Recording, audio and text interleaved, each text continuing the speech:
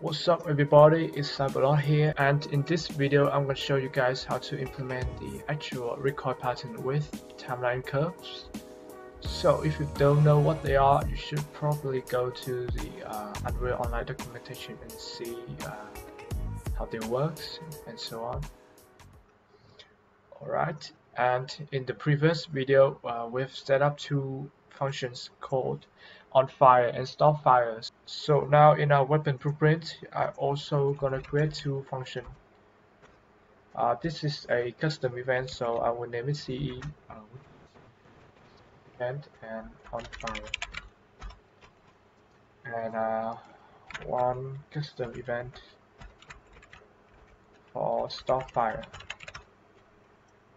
Alright, but I'm not gonna implement these two functions in the base weapon class, but instead I'm gonna override those two functions in our AK weapon blueprint. So you just need to click override and onFire and stopFire. Well, the reason why I created two functions in the base class is because I want to reuse them in the child class of this blueprint, so I won't have to declare the function again. Alright, and in this file function we're gonna create a timeline. I'm gonna call it Recoil timeline. Alright, and for the stopFire I'm gonna plug it into the reverse pane. So the idea behind creating a recoil pattern is that you're gonna constantly adding a pitch and yaw input to your character. So as you can see in the reference AK recoil, the gun is kind of moving up and to the right a little bit.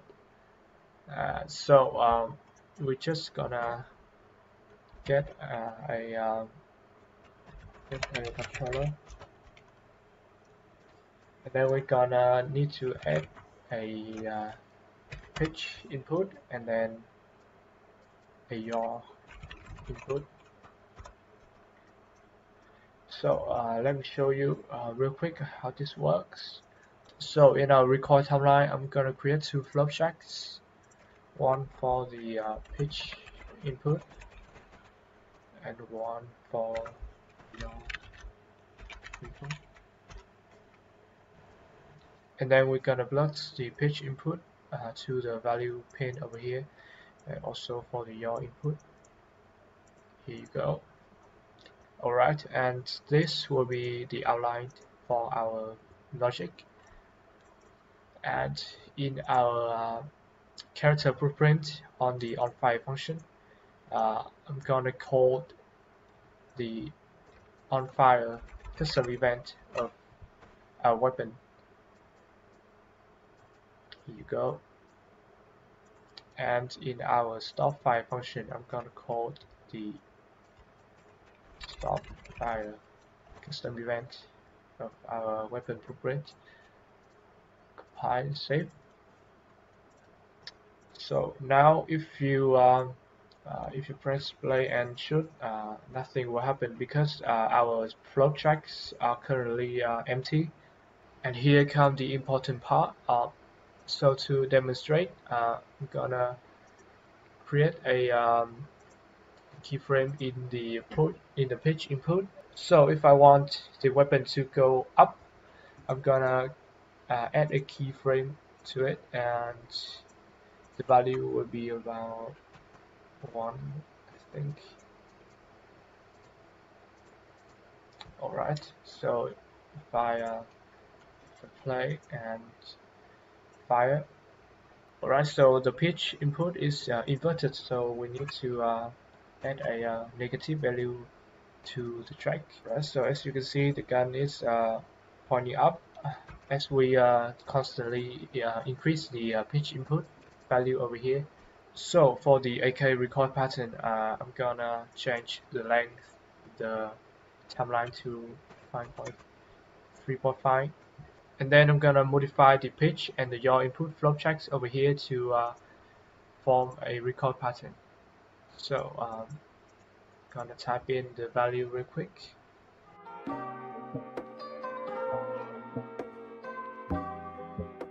Alright, so this will be the pitch input flow track. So in here I'm constantly increase the pitch input of the player and then decrease it a little bit, and it's gonna gradually slowing down. So to demonstrate, I'm gonna play and fire. You can see the gun is going up fast at first and then gradually slowing down. And then in the yaw input, so for example, if I want to make the gun go a bit to the right, I'm gonna adjust the keyframe here and press play. Oh, as you can see, oh, so it's currently to the left, but yeah, that's okay. So now for the actual recoil pattern, I'm gonna modify the value real quick.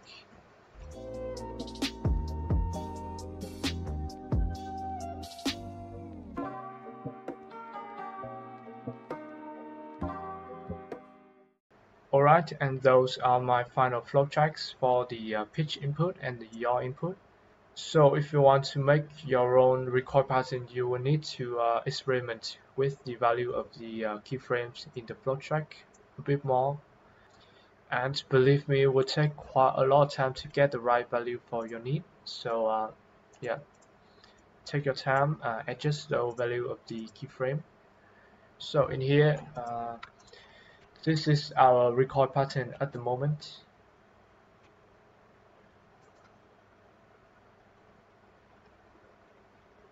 Pretty cool, huh? But as you can see right now, the line traces are kind of lined up too perfectly at the moment. So we will need to fix this issue, but not in this video. But instead, I'm gonna cover it in my next video, which is about bullet spread. So as you can see in our AK reference, when the weapon starts firing, the gun will go up and right a little bit. But when the player stops firing or when the weapon is running out of ammo, the gun will return back to the starting point, which is over here.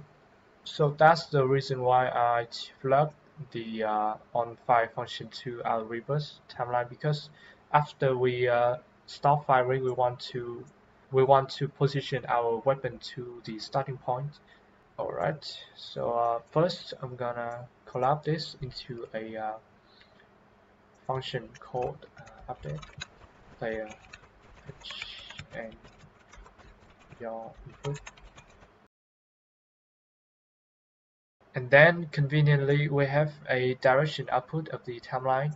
So I'm gonna call a switch node, plug it here, and while the timeline is played forward, it's gonna call this function, and when the timeline is reversed, it's gonna execute whatever connected to this backward pin. So for the backward, I'm also gonna update our player pitch and yaw input. And for the pitch input, I'm gonna multiply this with -1 because we want to reverse our recoil pattern, so we need to multiply it with a negative value. I'm also gonna multiply the yaw input with -1. Alright, let's test this out real quick. So if I shoot, the timeline will be played, and when I release the mouse, the timeline will be reversed. But as you can see, the reverse speed is kind of slow right now. So before we play the timeline, I'm gonna get the reference to this timeline and set the play rate of the on fire to 1. So this is a normal speed, but when we reverse the timeline, gonna set the play rate to about 13. Yeah. So if we test this, so when the timeline reverse, alright.